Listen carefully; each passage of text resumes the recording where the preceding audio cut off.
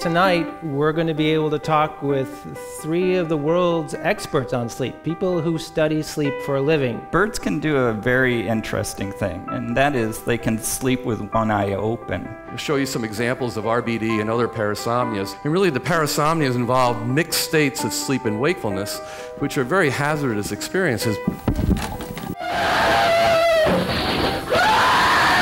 The brain isn't going to turn off. The brain never turns off. What it is that a bird brain has in common with a human brain, that should give us clues to what the function of these states are. These memory cells, place cells, are replaying his experience on the maze. It's not just replaying memory, but trying to learn from experience. Later on, I will describe a very dramatic case that made Canadian legal history involving sleepwalking and murder, and I will also describe sexsomnia. You make dreams sound so practical.